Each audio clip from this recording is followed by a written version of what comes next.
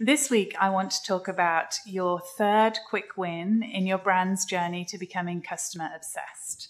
So about 2 weeks ago, I was embarrassingly excited about getting one of those Dyson stick vacuums, you know, the ones that you don't need to plug in.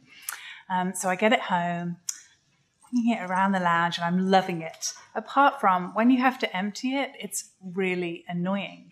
So I'm complaining to my husband about it, and he said, well, yes, of course, you have the version 6, which is why we bought it, because it was cheap. But now they're on version 11, and they're like $1,000 or more.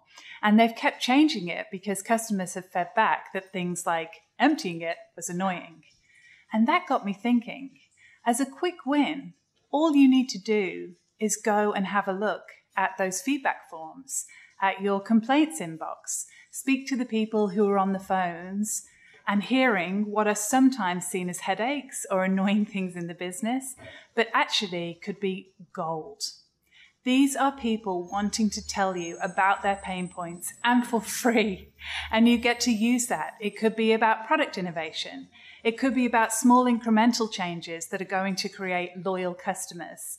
Because really, everybody wants to feel like they're being heard. That's it from me. Time for brekkie.